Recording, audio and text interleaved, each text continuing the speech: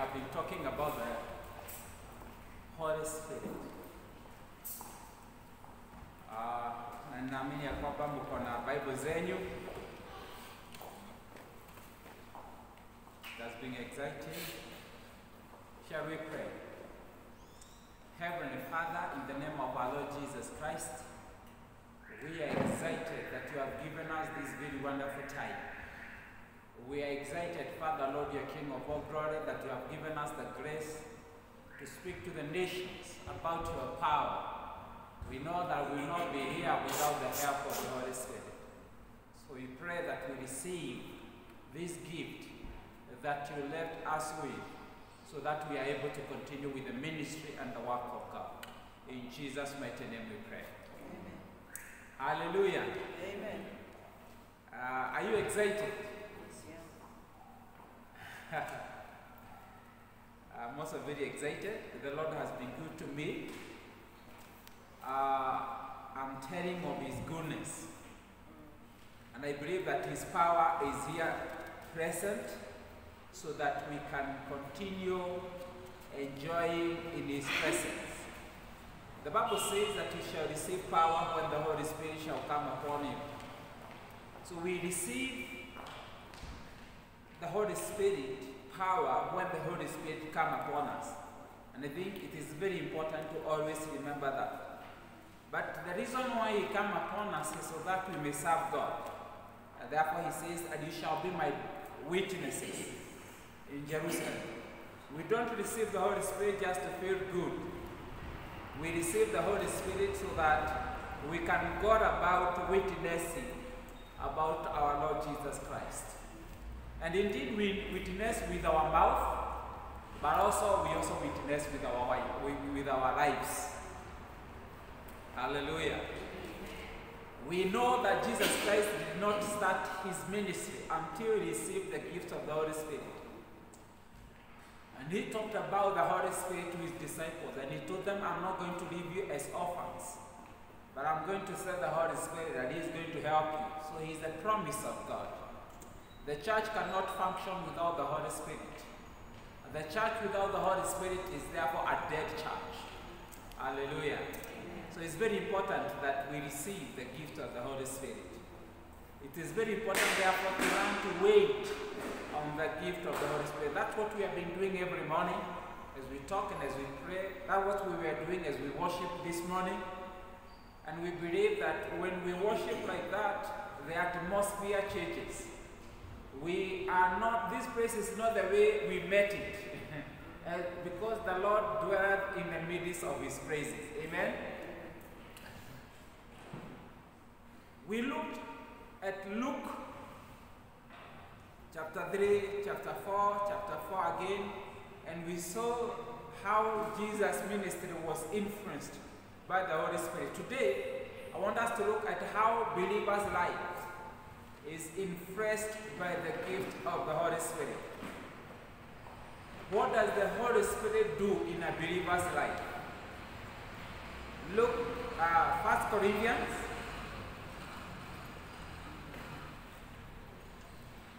I will read verse chapter 6. 1 Corinthians chapter 6. What does the Holy Spirit do in a believer's life?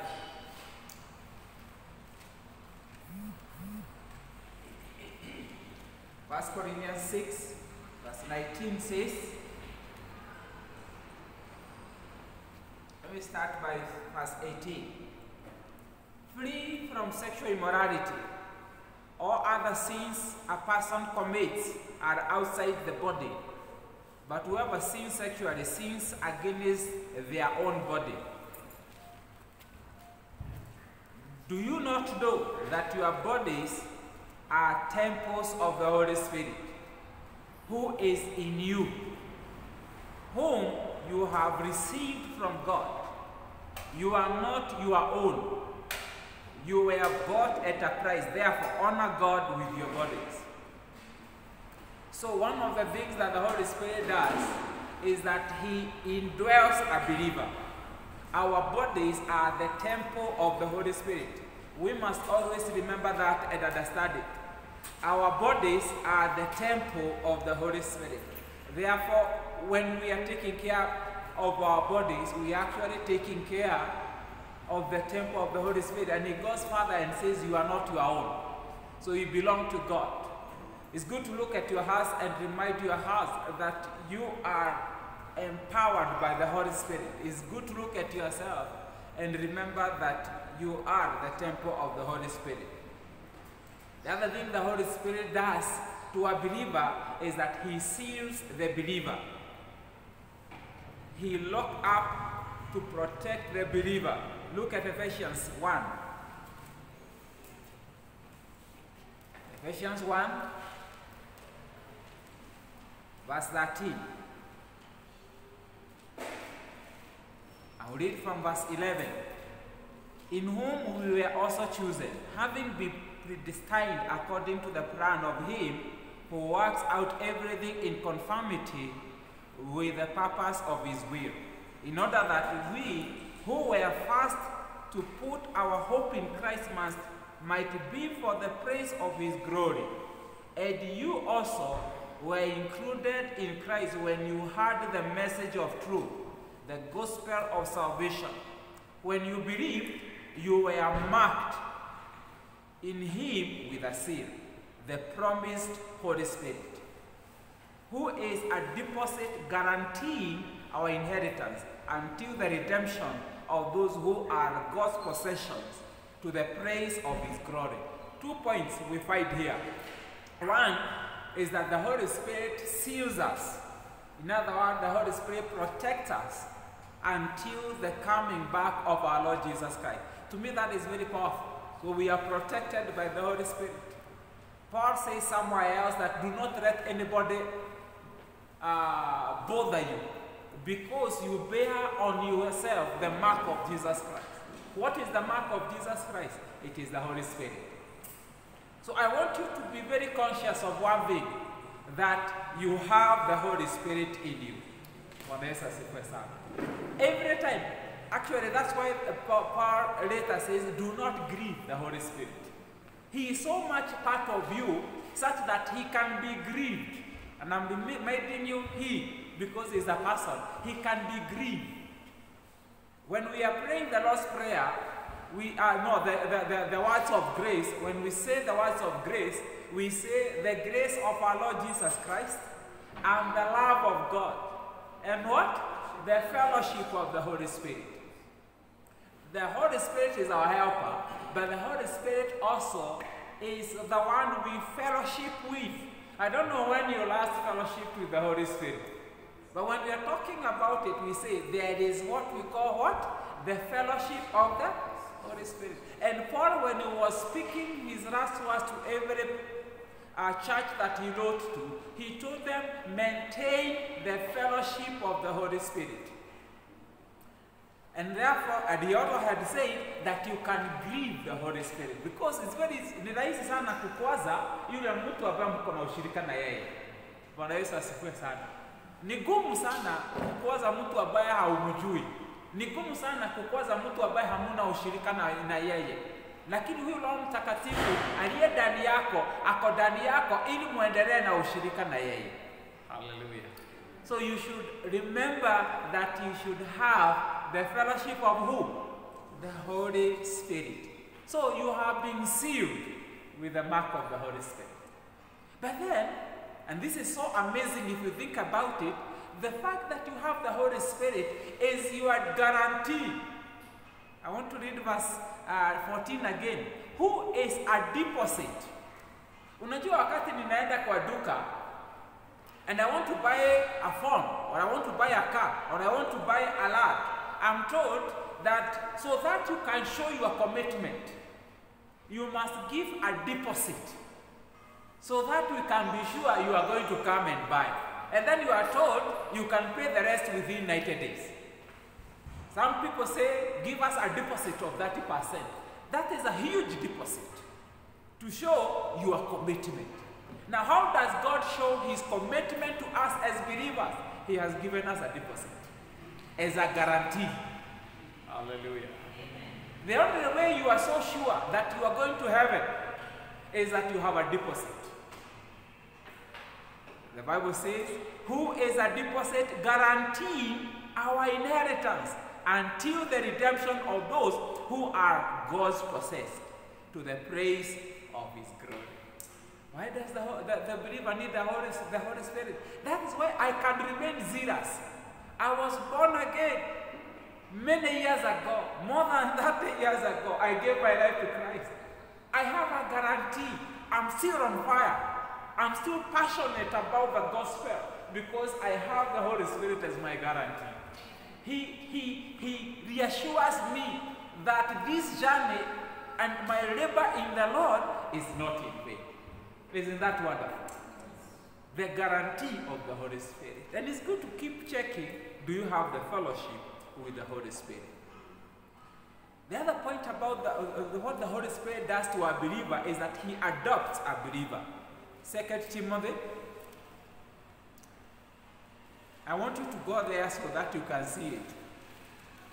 2 Timothy chapter 2, verse 19. He adopts a believer. Verse 19 says, let me start by, I always like to start further. So I will start verse 16. Avoid godless chatter, because those who indulge in it become more and more ungodly. It's very interesting to think about it, that what you keep saying is what you become. If you are involved in a godless conversation, then you become more and more ungodly. It tells you, if you are involved in a godly conversation, then you become more and more godly. I want to listen to your conversations, or maybe I want you to keep listening to yourself. If you are involved in a political conversation, you become more and more political. You become more and more like what you are involved in sharing. What is in your conversation? If you get involved in hateful conversation, you become a hater. And therefore it's very important to know what kind of conversations are you involved in. There is an impartation that happens to an individual as they talk. Because as they talk, they are opening their heart to be filled with what they are hearing. Very, very important. Their teaching will spread like gangrene. Among them are Himaeus and Philetus, who have departed from the truth. They say that the resurrection has already taken place, and they destroy the faith of some. Powerful. Again, what are you listening to? These are two people, Himaeus and Philetus. They are talking. And what are they saying? They are saying that the resurrection has already taken place. And in so doing, what do? They destroy the faith of many. These are people that are in the church. These are people that are giving a talk in the church. These are people that are talking to you. And that's why it's very careful to block your ears from anything that can destroy your faith. Hallelujah. I remember when I was in college, I went to a very liberal college, St. Paul's University, then it was St. Paul's Theological College. It's a very liberal. So they allow any kind of conversation. But I do remember there was this young man who came to the chapel. Every morning we would have morning prayers in the chapel for about an hour. And people would talk. And this young man was given an opportunity. He had just joined the college. He was given an opportunity to pray. And when he prayed, the whole chapel kept quiet. The prayer was so powerful. The guy was full of power and the Holy Spirit. But then we happened to have a teacher who did not believe in the power of the Holy Spirit. And I'll be talking about that later. He was teaching students of theology. He's a liberal. He was, but he didn't believe. And what he did is that after that, he was the one to go and teach their class. And he told the young man, you have just come. Hiyo imani yako, I want to meet you 4 years after now to see if you'll be praying the way you have prayed. And true to his word, 4 years later, he was not praying the way. Actually, he was almost backslidden. He became a target. The things you reason to. And let me say, hearing and reasoning are two different things. What you hear comes to your ears and go to your brain, and you can shift it and reject it from your life. But what you reason to go to your heart, and it becomes a part and parcel of your faith. Hallelujah. Are we together now? And therefore, God is saying that depart. These people who have departed from truth, don't reason to them. Don't follow what they are saying. It's very important, therefore, to know that the things that you are hearing can change your life completely, can transform your life completely. And that's what we seek to do every time we are starting to preach the gospel. Are we together now? And we are told by what they are saying, they have destroyed the faith of some. We want to declare today that your faith will not be destroyed by what you hear, because you will not reason to what you hear. Hallelujah. Amen. Teachings, therefore, are very important. Knowing what you are learning, knowing what is the theology of your pastor, it becomes very, very important in life. Nevertheless, God's solid foundation stands firm, sealed with this inscription: the Lord knows those who are his, and everyone who confesses the name of the Lord must turn away from wickedness. Hallelujah. In a large house, there are articles not only of gold and silver, but also of wood and clay. We are here. And we are different kinds of vessels. Some of us are gold, others are silver, others are clay, and others are wood. It's up to us to think of what kind of a vessel am I. And he continues saying, some are for special purposes, and others are for common use. So even the function of the vessels is very well defined. Then he continues to say, those who cleanse themselves, there is a process, and this is personal process, and we cleanse ourselves by washing of the word. As we listen to the word of God, we become clean. That is why we are spending time every morning on Sunday to indulge in the word of God. Because the Bible says those who cleanse themselves from the latter will be instruments for special purposes, made holy, useful to the master, and prepared to do any good work. Hallelujah. I want to tell you that what we are doing right now is that we are preparing you to do any good work. Hallelujah. There are people who are for special purposes, others are for common use. But there are those, when they are prepared, again, by cleansing, they will be used for good work. That is the work of the Holy Spirit. The work of the Holy Spirit is to adopt a believer. The work of the Holy Spirit is to cleanse a believer. The work of the Holy Spirit is to sanctify the believer. Of course, we know that the Holy Spirit therefore fills the believer. We know Acts chapter 2. Look at it. And please, after this, always go and look at what we have studied, because faith comes by hearing, and hearing the word of God. The best way that learning takes place is through repetition. Anything that you hear here and you don't go and meditate on it. Meditation is thinking and thinking and thinking over and over again about something. You end up losing it, and it does not, it's like food that is not digested. And the work of the enemy is to steal the seed that is not attended well. Acts chapter 2, verses 4. All of them were filled with the Holy Spirit, and they began to speak in other tongues as the Spirit enabled them. So the work of the Holy Spirit is to fill a believer. I want to continue saying this, that church cannot work without the Holy Spirit. A church without the Holy Spirit is a dead church.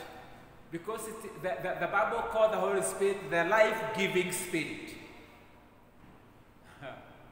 I was talking to a lady the other day, and she told me, Pastor, mimi siendagi kanisa siku hizi. Nimechoka kuingia na shida zangu na kutoka nazo. Because they never got a chance to be ministered to by the Holy Spirit. As a church, our theme is, come to me, all of you who are tired of carrying heavy loads, and I will give you rest. It is God talking. And when the Holy Spirit is present, there is nobody who will leave this place with their needs. Hallelujah. I believe when we give people time to just open their hearts to God and start praying, their burdens are being lifted away.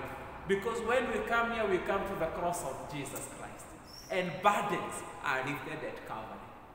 That must be effected in Jesus' name. Are you together now? It's also good to know that the Holy Spirit is the author of the scriptures. You can see that again. You go back to 2 Timothy chapter 3. I'm really going back to the hard copy for my own good reason. 2 Timothy chapter 3 verses 16. I want to read verse 16 says, and start by reading verse 14. But as you know, continue with what you have learned. Very important. I want you to underline, you must learn to continue with what you have learned. I don't know what you have learned, but Paul is telling Timothy, there is something that you have already learned, and I want you to continue with what you have learned. There are some of us who does not have anything to continue with because they have not learned anything. Very important to understand why we are having these sessions. Continue, but as for you, continue with what you have learned and have become convinced of, because you know those whom you have learned.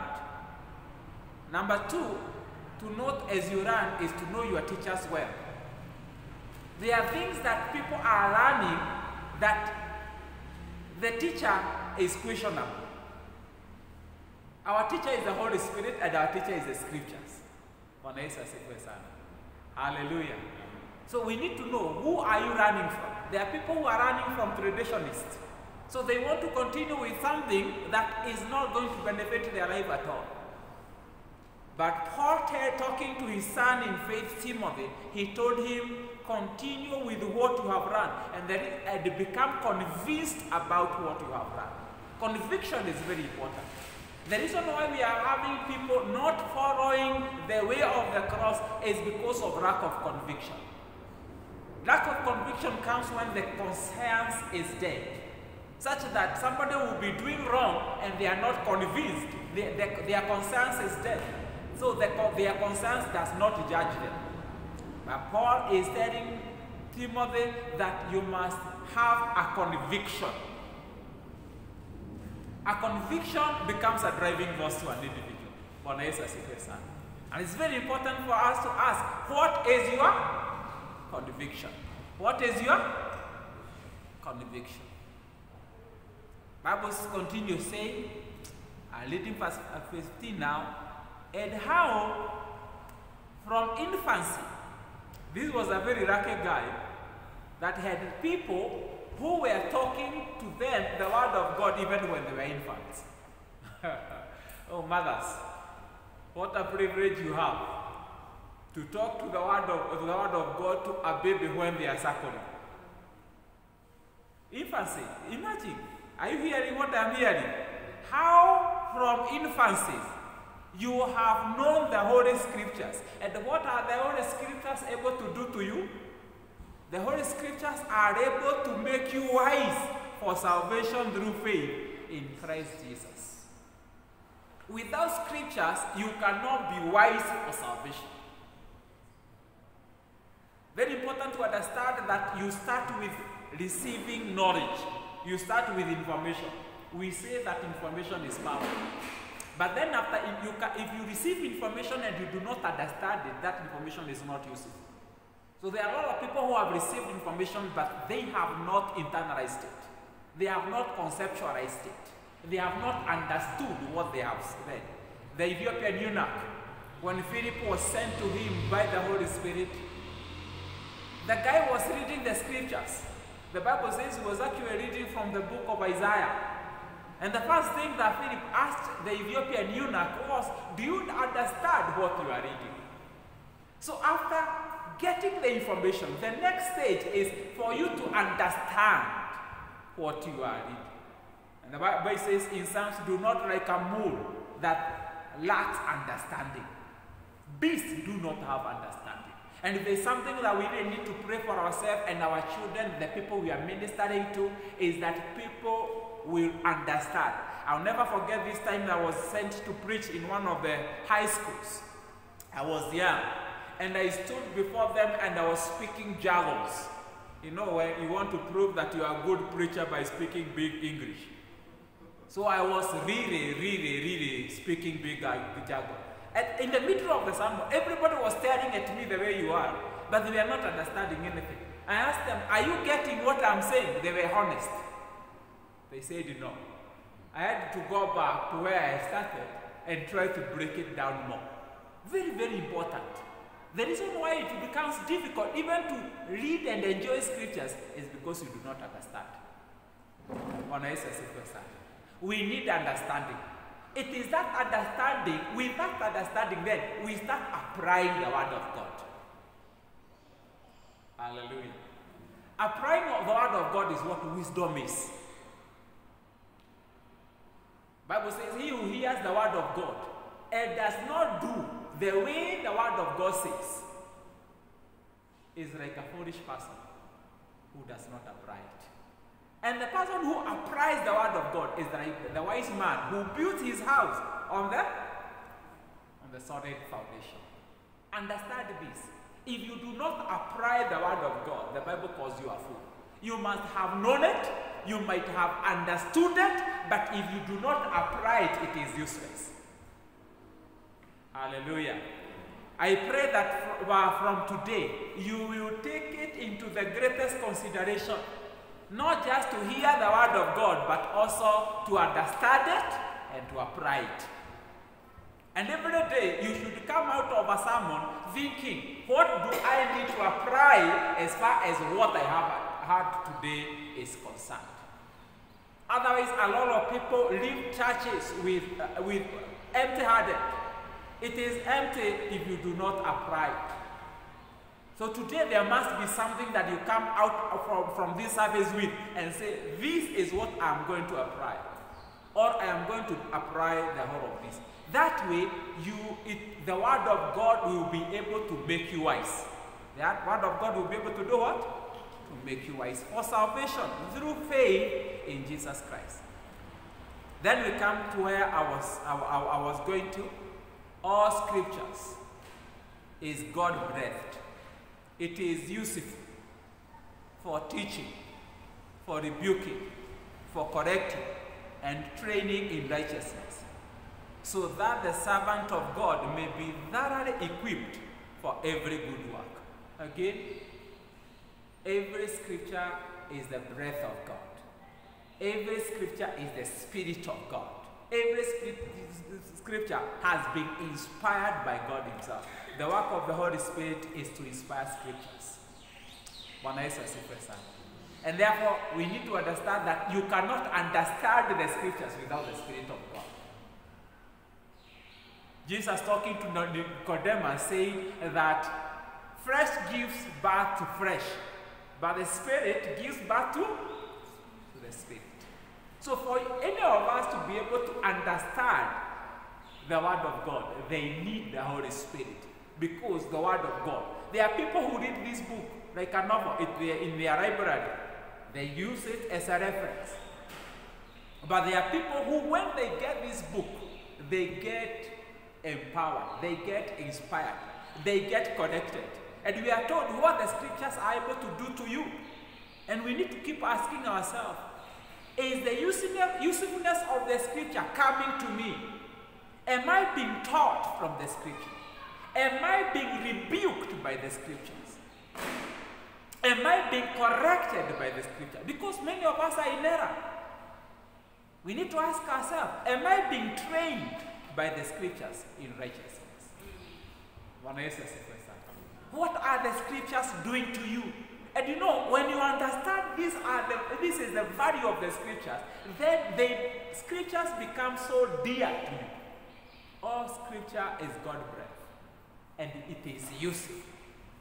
My prayer is that each and every one of us present today will get the usefulness, will get the benefits of the scriptures every time they encounter them in Jesus' name. Hallelujah.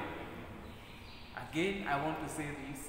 Without the Holy Spirit, you cannot understand the scripture. So that's the other work of the scripture. And I want us, as we enter into prayer this morning, you want to ask the Holy Spirit to come again to you, to help you in understanding the scripture, to help you in understanding why am I sinning, to help you in correction where you are in error.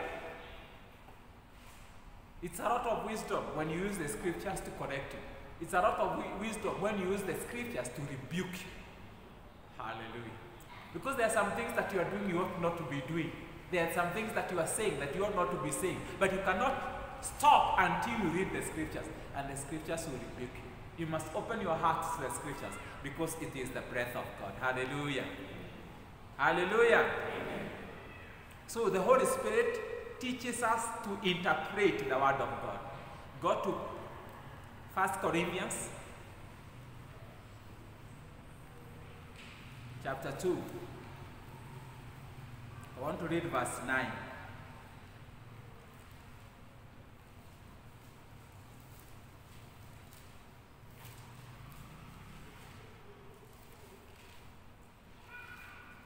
However, it is written, what no eye has seen, what no ear has heard, and what no human mind has conceived, the things, and let me come again, what no eye has seen, what no ear has heard, and what no human mind has conceived, the things God has prepared for those who love Him. These things, these are the things God has revealed to us by His Spirit. The Spirit searches all things, even the deep things of God. For who knows the person's thought except their own spirit within them? In the same way, no one knows the thoughts of God except the Spirit of God. What we have received is not the spirit of the world, but the Spirit who is from God, so that we may understand what God has freely given us. Hallelujah. The Holy Spirit helps you to understand. You cannot read the Word of God, which is Spirit-breathed, and understand if the Holy Spirit does not help you. He searches all things, even the deep things of God. There are people who will take the scripture and they open them for you. Because that's what, if you remember, that's what Philippians started doing. The Bible says he started opening the scripture. When Jesus met the two people that were going to Emmaus, what did he do? He started opening the scripture for them.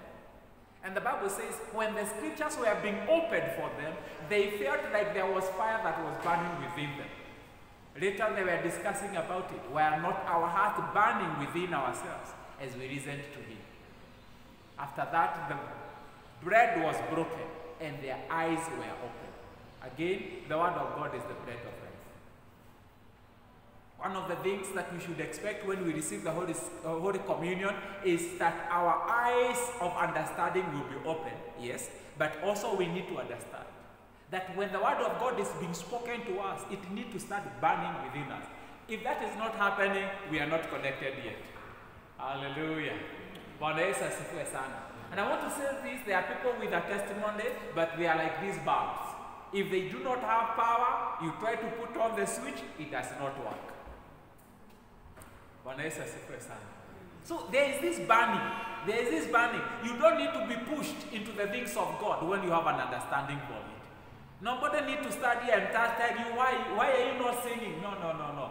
You are already burning because there is a deep understanding that you have about the scriptures. May this burning happen to us right now in Jesus' name, even as I speak. Hallelujah. The word of God was so powerful when Peter was talking in Cornelius' home. You remember the story? The Bible says that he was speaking. Even when he had not prayed for them, the Holy Spirit came to back up the word of God. And they were all filled with the Holy Spirit. We pray for that level. When the word of God has been spoken, let the heaven open. Let people be filled. Let there be a conviction that will come upon us because the Holy Spirit is present. And that is why we are spending time. We are calling upon the worship team, come early and prepare the ground for us. And they are doing that very. It's wise to meet them. It's wise to join them early from 8:30. They come, they pray, they worship in spirit, because we remember you must worship in spirit and in truth, not just with physical energy. It must be done in the spirit and in truth, because God is spirit, and they that worship Him must worship Him in the spirit, and they must worship Him in the truth. So the Holy Spirit helps us to understand, to search, and understand the deep things of the Word of God. May that be your portion from today in Jesus' name. Amen. Hallelujah. So we cannot understand the Holy Scriptures just by our own mind. We need the Holy Spirit during our Bible study, during our quiet time, during the preaching of the Word of God. We need the Holy Spirit. So we welcome you, Holy Spirit, to our meeting today in Jesus' name. The Holy Spirit guides us. He does what? He guides us. Romans chapter 8 verses 14. Romans is in between Corinthians and Acts. Romans 8 verse 14. For those who are led by the Spirit of God, they are the children of God. The Spirit you receive does not make you slaves, so that you live in fear again.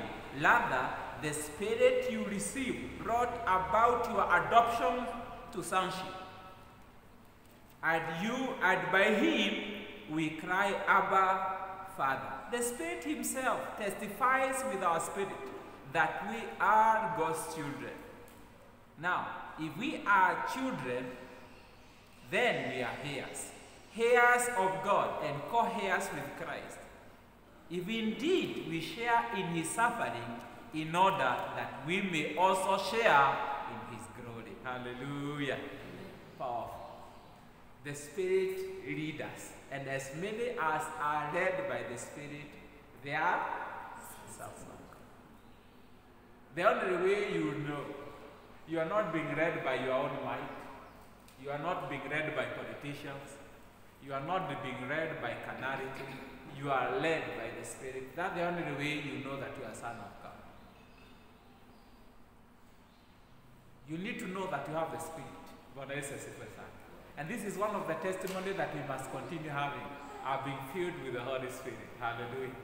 And if you feel you have not yet filled with the Holy Spirit, again, like we did last Sunday, it is time for you to open your heart to receive the gift of the Holy Spirit. The Holy Spirit gift is going to transform your ministry. It's going to transform your mouth. It's going to transform the way you see things. You see things very differently. Actually, as we say, out of your belly shall flow rivers of living water. In other words, you'll be giving other people life. My wife kept testifying that when she's working, sometimes the people at the workplace are so harassed when she's not there. But anytime she is allowed, things are under control. Not because she's allowed, but there's somebody who is scanning, and he knows that things are under control. How I pray that will happen. That when you are not in church, people can actually feel the impact. But my prayer also is that all of us will be so full of the Holy Spirit, we go affecting life outside there. I was with somebody here, we had a meeting. I usually come on Tuesday and I meet people, those who are available. And after we talked, we had not prayed. He told me, my heart is healed. We were just sharing. And he said, my heart has been filled. I feel there is something that was empty that has been filled by the words that we have shared together. This is what our agenda should be. Your words are like the leaves of a healing tree. In Jesus' name. May that happen to all of us. Of course, if you want to look more on how the Holy Spirit guides, you can read Galatians 5 verses 16. But believers are also led by the Holy Spirit. You can read Acts 8, and that one I want to read, Acts chapter 8 verses 29.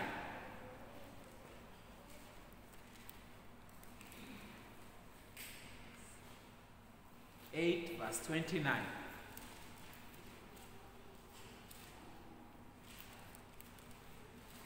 Let me start reading for verse 26 because I hope this one will be the last one. You read the rest next time.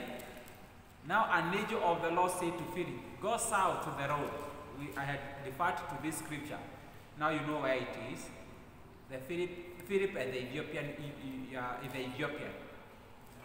An angel of the Lord said to Philip, go south to the road, the desert road, that goes down from Jerusalem to Gaza. So he started out, and on his way he met an Ethiopian eunuch, an important official in charge of all the treasury of the Kadek, which means Queen of the Ethiopians. This man had gone to Jerusalem to worship, and on his way home was sitting in his chariot reading the book of prophet Isaiah. The Spirit told Philip, go to that chariot and stay near it. Philip is experiencing two different ministries here. One is the ministry of angels, and the other one is the ministry of the Holy Spirit. And it's therefore clear that the coming of the Holy Spirit did not dispart the ministry of angels. The ministry of angels is required and is still available for us in Jesus' name. The other one is that the Holy Spirit, both of them are doing the same thing.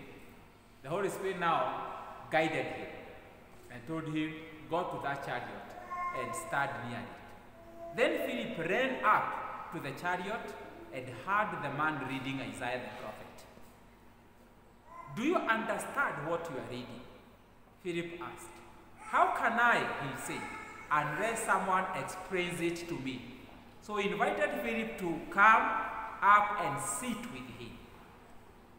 This is the passage of the scripture the eunuch was reading. He was led like a sheep to the slaughter, and as a lamb brought to the shearer is silent, so he did not open his mouth. And then he continued asking him, do you understand what you are reading?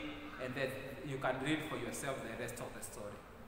But the emphasis this morning, and my point here is, the Holy Spirit will guide you. He will guide you even to whom you need to go to speak to and where they are. Hallelujah.